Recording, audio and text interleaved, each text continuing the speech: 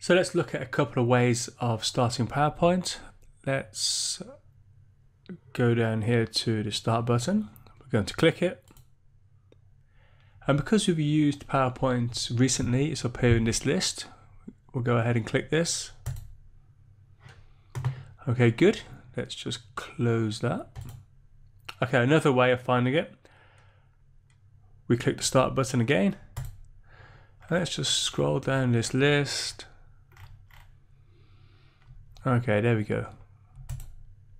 We click it, it starts. And again, let's just close it. Now let's suppose we're having trouble finding it. There's another thing we can do. I'm going to close that off.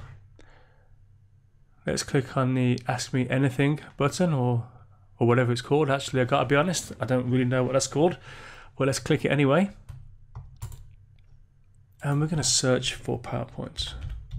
Okay, there it's come up there. So we're going to click this. And PowerPoint starts. Okay, good. So that's 3 ways of starting PowerPoint.